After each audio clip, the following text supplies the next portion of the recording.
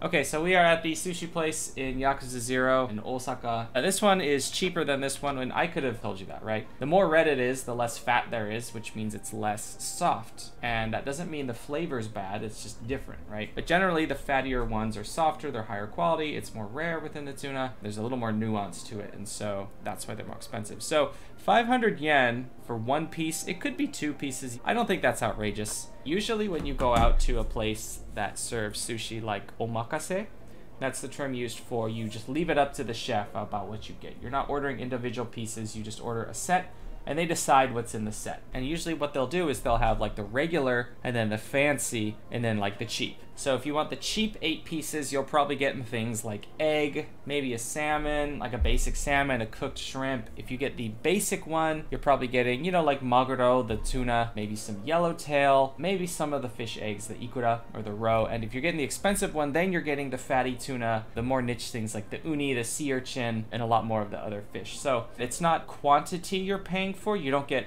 like 6, 8, or 10 pieces. You get 6 cheap pieces, 6 medium pieces, or 6 expensive pieces. So choice sushi set, you know, $10 more, but for a step up in quality of the fish, might be worth it depending on who you are, might not be.